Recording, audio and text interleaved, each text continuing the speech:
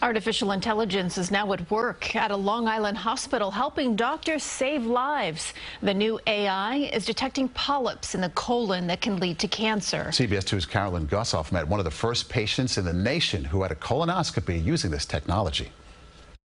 At high risk for colon cancer, attorney and Dix Hill's dad, Larry Bloomstein, goes for a regular colonoscopy to stay healthy. This time, artificial intelligence discovered what doctors may have missed. The camera was scanning my colon, and right away, a green box lit up that showed I think it was 2 millimeters. The green box indicates a potentially cancerous polyp. Some of these are very small and they pass by very quickly, so that's what we missed. Dr. Aaron Harrison of South Shore University Hospital uses technology called GI Genius to find previously undetectable polyps that can turn into colon cancer, the second deadliest cancer. It's certainly mimicking the human brain in terms of searching for images. This will tell me that that's a polyp.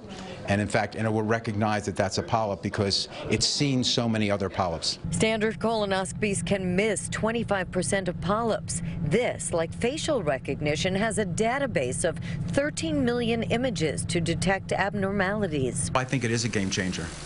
Okay, I think what it does is by increasing our ability to pick up polyps, we will reduce the risk of colon cancer. GI Genius claims a less than 1% false positive rate. An Italian study found a 14% increase in precancerous polyp detection. It wasn't any longer, it wasn't any more complicated. The computer does its thing. The technology has exciting possible future applications like detecting conditions of the esophagus and identifying specific cancers and their stages. It's good to see that technology like this is being put to a good use. It's saving people's lives. Bloomstein urges everyone over 45 to get screened for colon cancer. If they find something, they'll save your life. 90% of colon cancers are curable if caught early. In Bayshore, Long Island, Carolyn Gusoff, CBS 2 News.